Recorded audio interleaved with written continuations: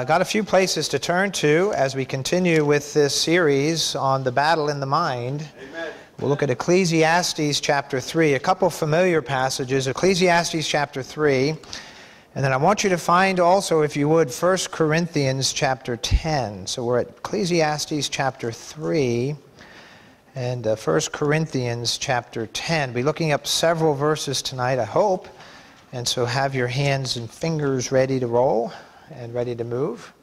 Appreciate the feedback on this series, and folks have been helped, and I trust that tonight God will help me to help you, amen? Or should I say, use me to help you. And so in Ecclesiastes chapter 3, are we there yet?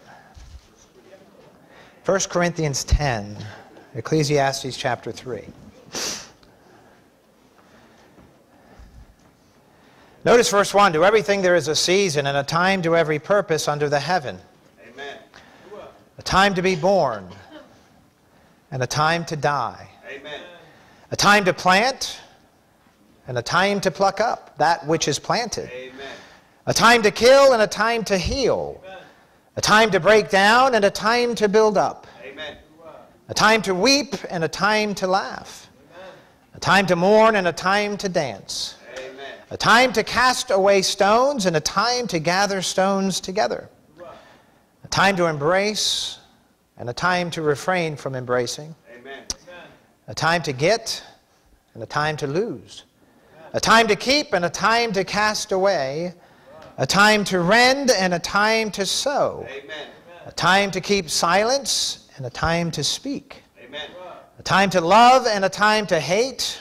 A time of war and a time of peace. Amen. We'll stop there. Hold your hand there. Go over to 1 Corinthians chapter 10. Another familiar verse, and I'm hoping that I will be able to make the connection here between the two. You may wonder how in the world do they connect, but I hope that they will. 1 Corinthians 10:13, there hath no temptation taken you, but such as is common to man. Amen. But God is faithful, who will not suffer you to be tempted above that ye are able, but will with the temptation also make a way to escape, Amen.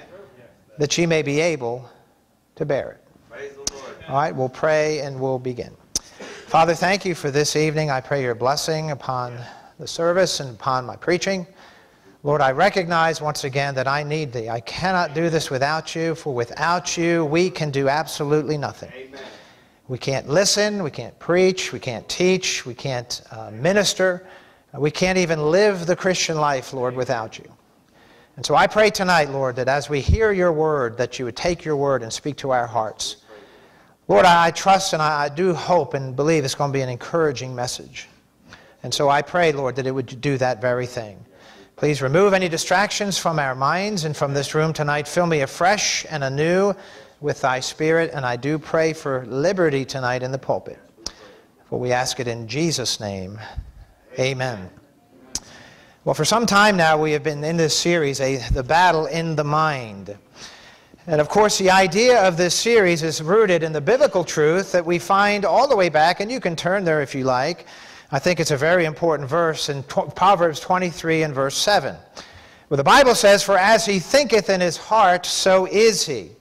So again, I don't mean to belabor this thing, but I just want to lay this foundation once again, that how you and I think, what we dwell upon in our minds, what we muse on, what we're thinking about, produces emotions. Notice your chart there at the top of your sheet.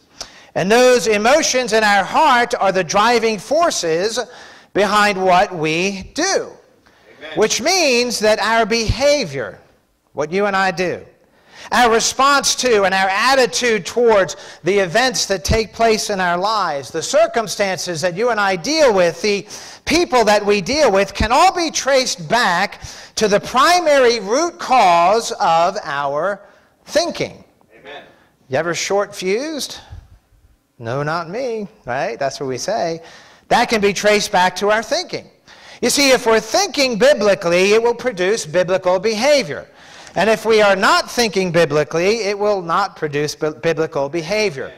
Which means this, that it's vitally important, and that's really the whole crux of the series here, It is vitally important that you and I do not let our thinking control us, but instead we purposefully control our thinking. Amen. And that's what we're dealing with tonight. And by the way, it can be done.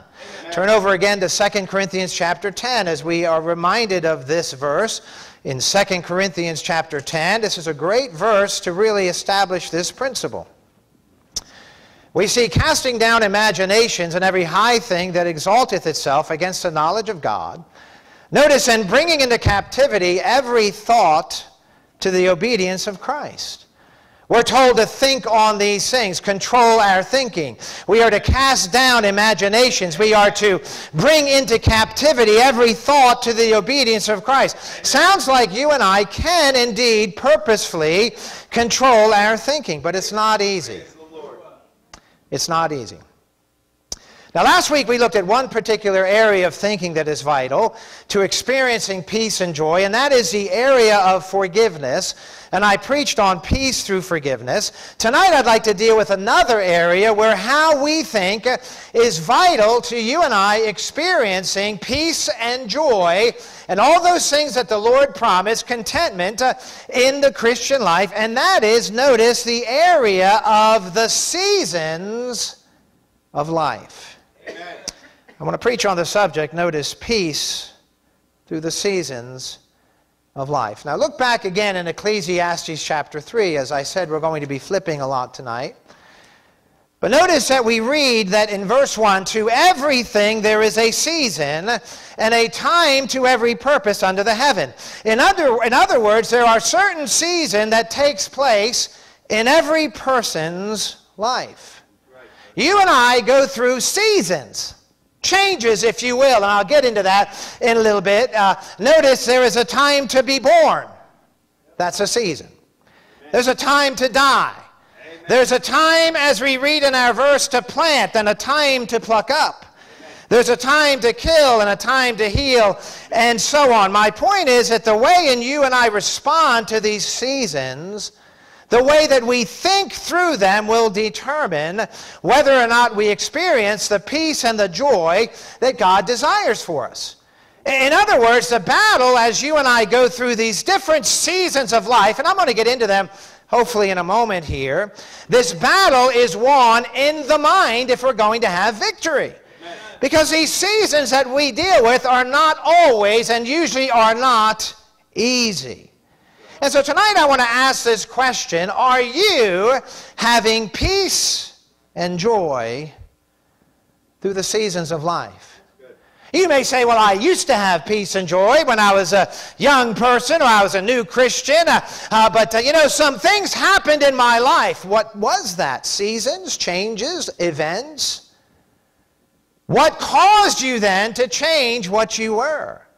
To lose that joy, to lose that peace? Maybe it was a season of life that you and I don't respond very well to. So tonight let's look at several Bible truths as we consider peace through the seasons of life. Notice number one, write this down if you would please, the reality of the seasons of life. Our text describes what I'm going to call, and just for lack of a better phrase, junctions of change that all of us face throughout the course of our lives. In other words, there are times in life, as you and I go through this journey of life, God gives us so many years. We don't know what they are. We don't know how many they are. And as we go through this life day by day, there are times that you and I are going to have to deal with change. Amen. Now, if you're like me, I don't like change. Anybody like change? We like things the same, don't we? I like things to stay the same, but that is not a realistic, that is not a biblical view of life. Amen. You see, the life seasons that you and I face from the time we're born till the time we die bring many, many changes. Amen. Some of the changes occur as a result of intentional choices that we make. Other changes occur as a result of things that God allows to come into our lives. So sometimes it changes because we make choices. Others because God allows things in our lives. And others occur just because of the natural course of life. Now let me try to clear this up in case I'm confusing some of you with what I'm trying to say. Some of these junctions of change in life include, and you want to write these things down just to give you an idea. How about this one, getting married? Amen. Do you know that getting married in the will of God is a wonderful thing? All husbands say amen right there. Amen. Wives can say amen too.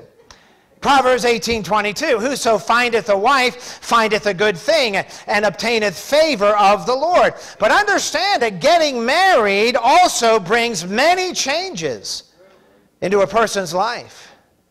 You're accustomed to doing things alone before you're married. You're accustomed to being single. You're accustomed to living with your parents or living on your own. You're accustomed to paying only for your own things.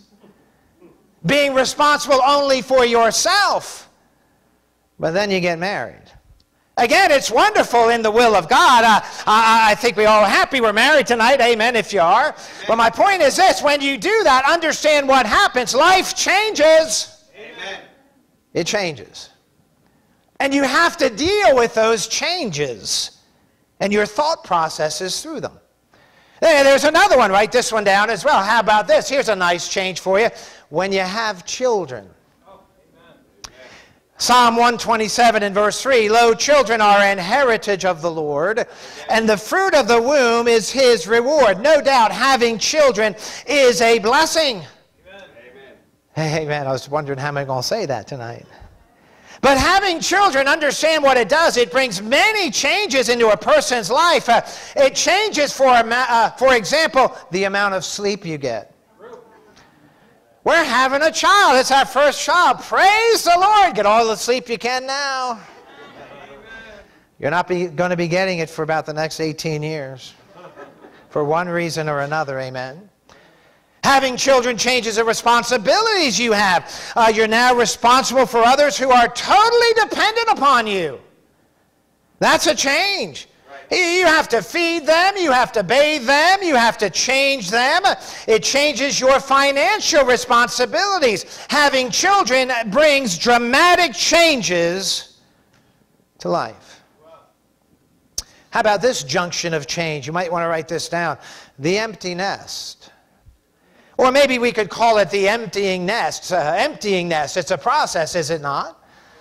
But when a family is used to being together for years and doing things together for years as a unit, and one by one the children go off to college or they get married, and the house begins to slowly empty out, and it becomes about you and your spouse alone, that's a change you have to deal with. Amen. We could say there's blessings to it, and there is, but there's changes as well. Amen. How about this one? Aging. Aging is a part of life. You know, when I was a young man, when I say young man, I'm talking about in my early 20s, I used to think that's not going to happen to me. I'm going to be healthy for the rest of my life. I was so foolish. I'm just going to run and work out and do all those things. Not. Ecclesiastes 9:3 tells us about an event that happens to all of us, and that is this: we are all headed for the grave. And aging brings many, many changes, and most of God's people said amen right there. Amen. Our bodies break down. Amen. Our bodies slow down. Our hearing gets worse. Our memory gets worse. Our memory gets worse. Our memory, oh, did I say that? Amen. Our sight gets dim, amen. Diseases may set in. The bones ache, the hair falls out for most of us. The reality that death, am I encouraging us all tonight? Well, I'll start crying in a moment. But how about the reality that death is approaching? You begin to know more people in heaven than you know on earth. And that brings changes. Not long ago, I was actually go just about every week into some of the nursing homes. Of course, I see Brother Fry and others. I try to get there at least every week or two. And And sometimes Justin Caro goes with me, and it's kind of interesting because we were in one of them a couple weeks ago. And, you know, it's a long walk in the hallway to people's rooms, and you see a lot of people in wheelchairs, and you see a lot of sad situations. And we went in, and we talked to the person we were there to see, and we had prayer, and we left. And as we're walking out, he kind of looked at me, and he made this statement. He says, you know what? Getting old is no fun, is it? And it's true, isn't it? Changes, seasons that you and I have to deal with. How about this? Another junction of change, one last one we'll deal with, is an unexpected tragedy that takes place. Or a trial, maybe sudden failing health in your own body or in the body of a loved one, maybe an illness, maybe you experience the death of a child or a spouse, or where your life somehow through this is altered in just a moment. Everything changes and your direction in life is suddenly changed. Amen. And your life will never be the same again. Now, although it's not appealing to admit, these seasons of life are a reality. Job chapter 14 and verse 1, man that is born of a woman is a few days and full of trouble. Amen. We live in a world of trouble. Ecclesiastes 2:23, for all his days are sorrows and his travail grief. Yea, his heart taketh no rest in the night. This is also vanity. Do you realize this is a reality? Seasons of life. You know, the media repeatedly portrays a life that does not exist. Have we figured that out yet? I hope we have. Hollywood, the movies and television, they try to portray something that does not exist. And by the way, that messes with our thinking. For example, you'll see a commercial or an advertisement for an investment broker, and they show you the picture of a retired husband and wife that are on the sailboat, and they're just sailing the Caribbean in their retirement. That's what they're doing. And they try to give you the idea that if you contact this investment broker and let him take care of you, that's what your retirement's going to be like. You'll just be sailing around the Caribbean in the last times of your years. That's not reality. Amen. Can I ask all of us, this crowd that's in here tonight, can you name one retired couple that you know that's spending their retirement sailing around the Caribbean? Does anybody know anybody like that? It's not real. My point is this, your life and my life is going to face many seasons. We may look at them and say, I don't want to face those seasons. Wait a minute, they are a reality. Amen. I know God can take us out of this world in a moment, but I understand that. But every season of life that you and I face brings with it its own unique challenges. And as believers, we are to choose. We must choose to respond and think godly and think biblically so that you and I, through every season that you and I face, can have the joy of the Lord in our hearts. You say, can that be? Can that be? I say, yes, it can. Amen. So we see, number one, the reality of the seasons of life. Notice, number two, if you would, the reaction to the seasons of life. Now go over to 1 Corinthians 10:13. 1 Corinthians 10:13, and we'll see if I can't tie this in. As I said, most of us don't like changes. And what we often do, and you may want to jot these three words down, if we're not careful, we can resist the changes that life seasons bring. We can resent the changes that life's seasons bring. We can even become bitter to the changes that life's seasons bring. That's a tongue twister, and I said it 3 times there. But it doesn't have to be that way. Right. We shouldn't resist these seasons. We shouldn't resent these changes. We shouldn't become bitter towards them. So how are we to react to them? How are we to think? I think the key is here in 1 Corinthians chapter 10 and verse 13. Notice, there hath no temptation taken you, but such as is common to man. Amen. But God is faithful, who will not suffer you to be tempted above that ye are able, but will with the temptation also make a way to escape, that ye may be able to bear it. Now the word temptation here has to do with a trial. Amen. Not a solicitation to do evil. He's not talking about solicitation to sin. He's talking about a trial. And I'm going to apply this word to temptation to the trials that every season of life brings, that you and I face. And I believe as we look at this verse and we apply it to what we're dealing with tonight, I believe we'll find a formula that will help you and I think biblically through every season of life, no matter what season you're going through. Amen. You say, what is this formula? Well, notice some of the phrases. I'm just going to take it apart. If we are to think biblically, we must remember three things as we approach or enter into every season of life. Letter A, or number one, at the bottom is this. Notice God's, write it down, affirmation. Praise the Lord. God's affirmation. You say, what's he affirming? He says, there hath no temptation taken you, Amen, but such as is common to man. God is affirming to us something here, that you and I have to remember something very important, that the seasons of life that we experience, that the changes that you and I go through, that the trials and the difficulties that we face, understand, write it down, they are all common to man. In other words, the things that you and I go through, every season that you and I face, every trial and difficulty that we face, they are not new. Amen. They are not unique to this world. You are not the first person to be going through these things, and you will not be the last. Amen. Either. Right. You're not the first person to get married.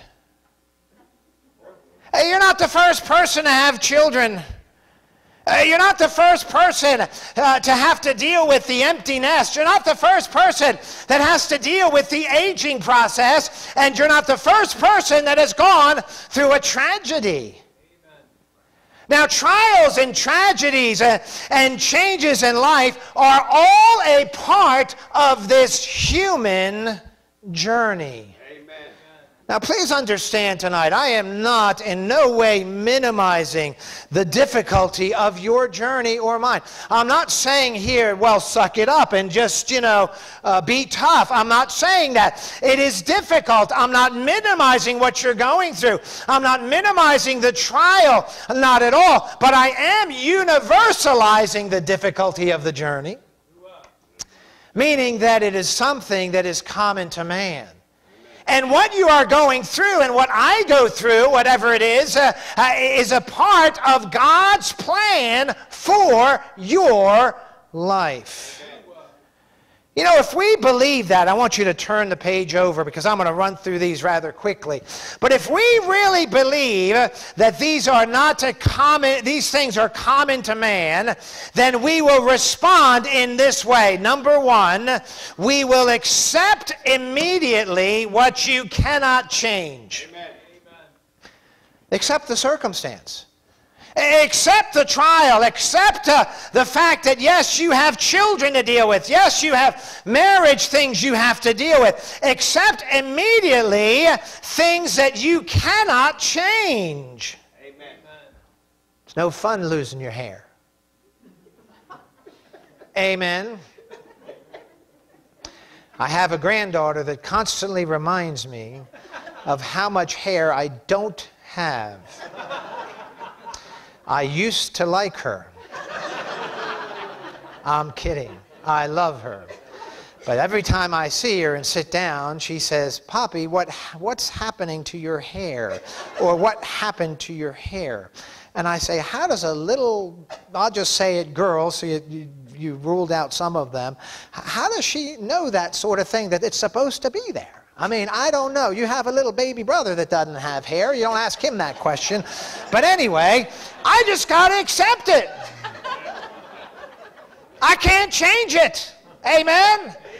And by the way, whatever trial you're in, whatever difficulty you're going through, understand if it's not something you caused yourself, accept immediately what you cannot change. This is my lot in life.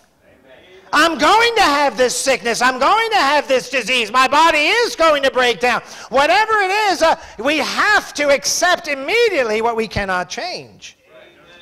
And then number 2, write this down. Embrace it as God's plan. Just embrace it. This is part of it. We don't write our own script. And if we did write our own script, none of us would write it the way it's coming out. We'd write it different. God writes our script, amen? He is in charge of our lives. And if it's something that we cannot control, we are to accept immediately what we cannot change and then embrace it as God's plan. Amen. And then number 3 is this, see the good in it. Praise the Lord. I'm still searching for that with my hair. I think I know what it is. I look better in a hat than most people. I have a smaller hat size because I can put a smaller hat on my head without hair. I'm just trying to be a little funny. But the truth is this, see the good in it. Amen. You say, how can I see any? That's the problem. You're not thinking right. Whatever is happening to you, whatever you're going through, whatever difficulty you're facing, whatever tragedy you're experiencing, understand, see the good in it. There is good in there somewhere. Amen. If you don't think there is, just take a journey with me through one of these nursing homes. Amen. And you'll see how blessed you really are. Amen. Thomas Edison was an American inventor and a businessman. He's born in 1847. We all know about him. Died in 1931. He invented many things, Thomas Edison. The phonograph, the motion picture camera, and the electric light bulb. Praise the Lord for light. Amen. One December evening, when Edison was 67 years old, a fire broke out in his plant. With all the things that he had, all of his chemicals, all of the storage things that he had, all of it, packing compounds, flammable goods, everything went up in a moment. All of his assets went up in smoke.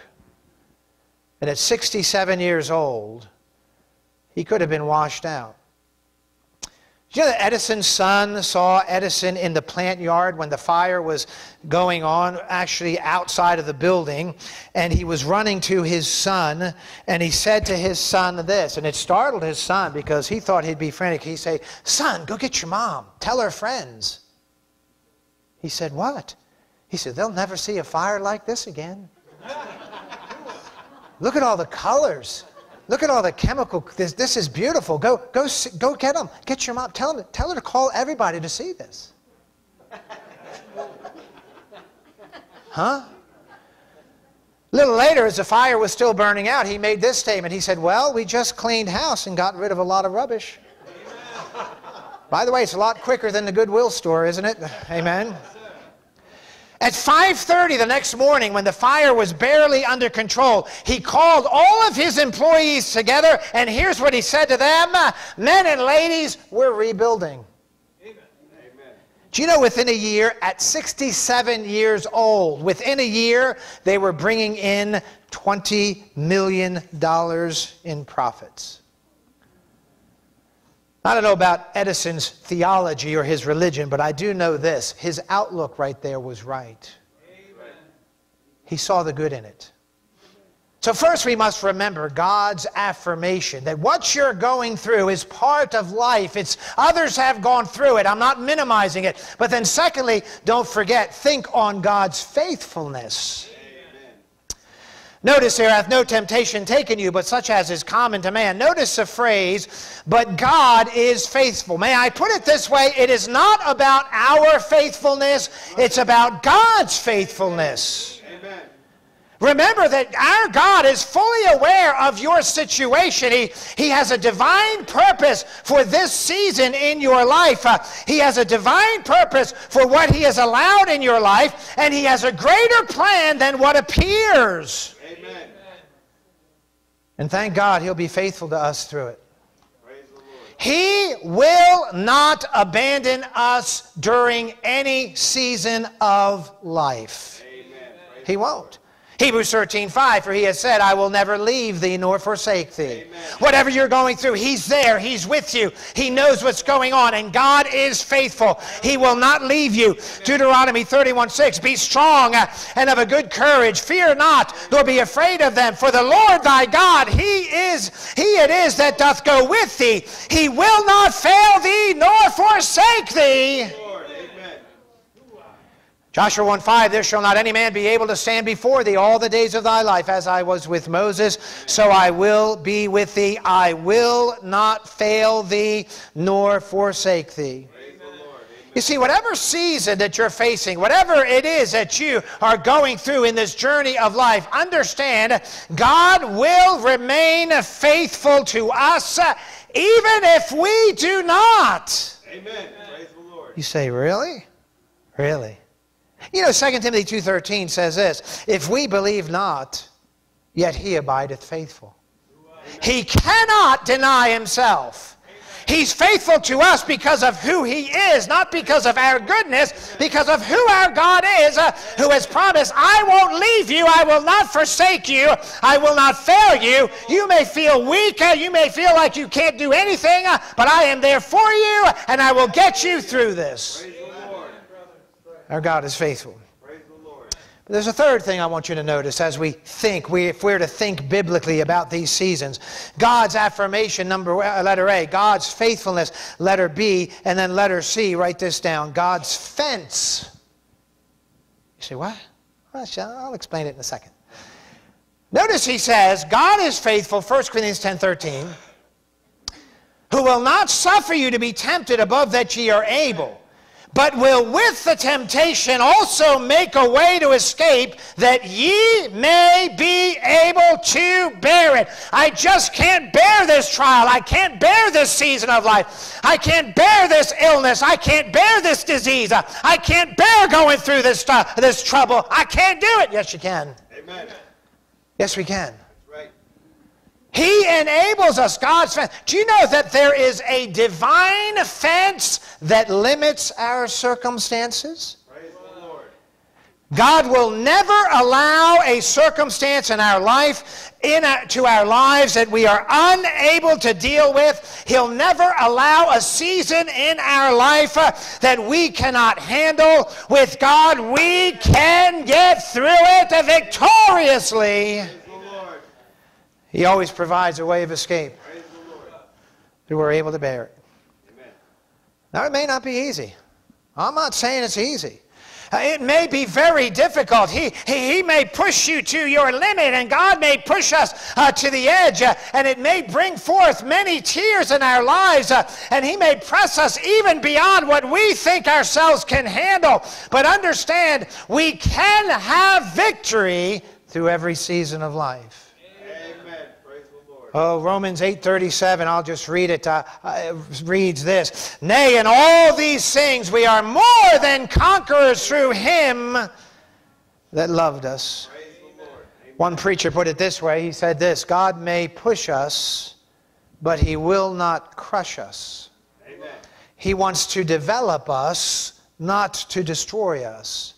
So if you and I face a season, whatever that season may be, and we fail, understand that it is us. We are the ones that allowed that situation to crush us, not God. Amen. That's right. We did. Amen. God's goal is always to strengthen us. God's goal is always through every season of life, every trial, to build our faith, to bring forth good, and that we might bring glory to Him in that season of life.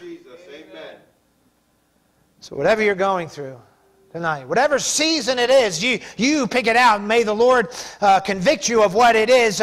Remember, God knows exactly how much you and I can take. Amen.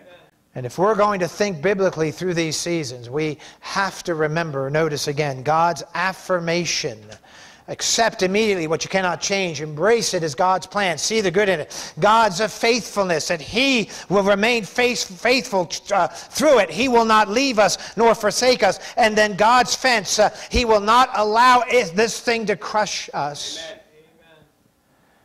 You know, even as a preacher, I can believe academically that truth. I can even quote the verses, many of them we said tonight, and so can you. And I can know it up here, yet still, as I'm going through that season, struggle in my heart with it. But understand, I will only have, and you will only have, the peace and joy that God wants us to have if we truly believe these things in our heart. So we see, number one, the reality of the seasons. Number two, the reaction of the seasons of life. And then number three, and real quickly, and we're done here, the reminder through the seasons of life. There's a reminder. You say, what reminder is that? Think about this for a moment here. Everything that you and I are dealing with, you make the list. Every season of life, every change in life, every trial in life, every tragedy, every heartache. Do you understand something? It will be over one day. Amen. It's going to be over. Right. Everything of the here and now is temporary. Amen. It's temporary. In 396 verses of the Bible, we read the phrase, and it came to pass. Amen. You may be in the midst of something and you're thinking, is this ever going to end? Is it ever going to end? It is going to end. Amen. We may leave this world with that trial, but it's going to end. Again, the ultimate deliverance for the believer is heaven. Amen. We're going to be in heaven with the Lord. And one day, understand, you and I are never going to have to deal with any changes in life, any trials, any tragedies. No more hospitals, no more nursing homes, no more doctors. One day, it'll all be over. Amen. Praise the Lord. But I want to finish well. Amen. Don't you? Amen. There's too many saints that finish bitter, upset, angry at the world. It's not supposed to be that way. Right. It's not supposed to be that way. I think of Lib Maloney's one of the ones I think of. I'll tell you what. Talk about a lady that finished with the joy of the Lord. Praise the Lord. I mean, think about it. 99 years on this earth. For me, that would have been more than enough. You know? I mean, I'm in my mid-50s now, and I'm already saying, it's okay. It'd be all right, Lord. I'm just saying. I mean, I want to do your will. Don't get me wrong. I'm not going to, 99. And I remember the last time I saw her, just singing and praising God and happy in the Lord. Don't you want to finish that way? Amen. Then don't allow the seasons of life to get you bitter. Amen. Think biblically, Amen. and you'll finish with the joy of the Lord. Amen. We sing the words, sometimes the day seems long, our trials hard to bear, we're tempted to complain, to murmur and despair. But Christ will soon appear to catch his bride away, all tears forever over in God's eternal day. It will be worth it all when we see Jesus. Life's trials will seem so small when we see Christ. One glimpse of his dear face, all sorrow will erase. Don't miss it. So bravely run the race. Amen. Till we see Christ. Praise the Lord. Let's finish well. Amen. Let's pray.